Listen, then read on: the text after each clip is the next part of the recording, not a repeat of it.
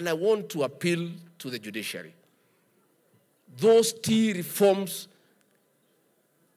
were so well crafted, they would have sorted out all problems. The judges, without listening the other side of the story, just listening one side, wameenda wamesimamisha. Wakulima wamekwama. Kila mtu amekwama.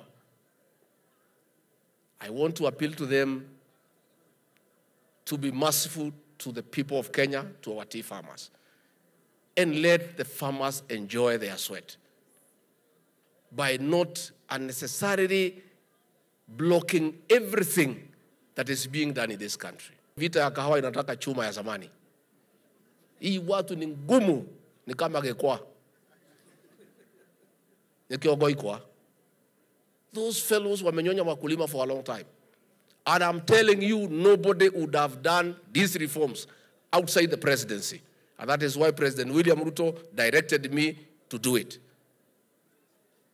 Watu wako na nguvu mingi sana na pesa mingi. They corrupt everybody in the whole chain. It's only that at the presidency, they cannot corrupt anybody.